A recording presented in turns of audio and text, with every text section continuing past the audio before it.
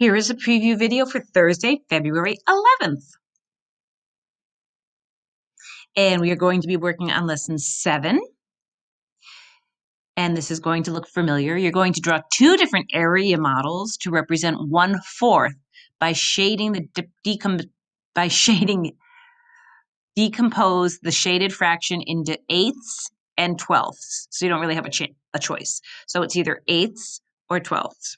And then use multiplication to show that. Okie dokie. So you're welcome. I already made the tape diagrams for you.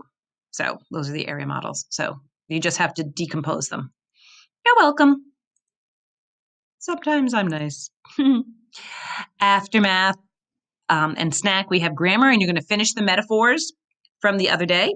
So we had the metaphors on Tuesday, and they are narrated.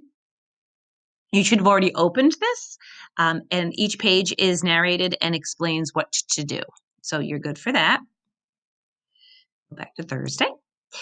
We have our special and lunch for literacy. We're going to do chapters 13 through 15.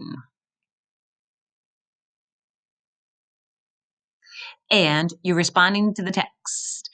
Define perfidy.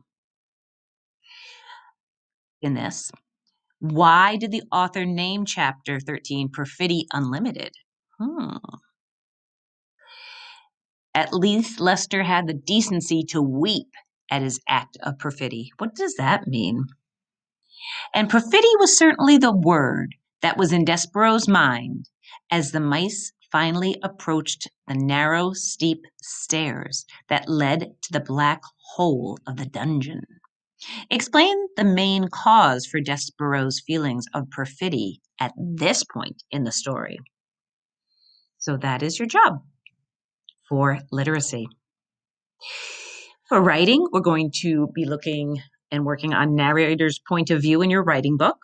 And after recess for social studies, you're going to get to present your final project. We're going to do some Google Hangouts, and you're going to get to share what you have created with classmates. So that should be a lot of fun.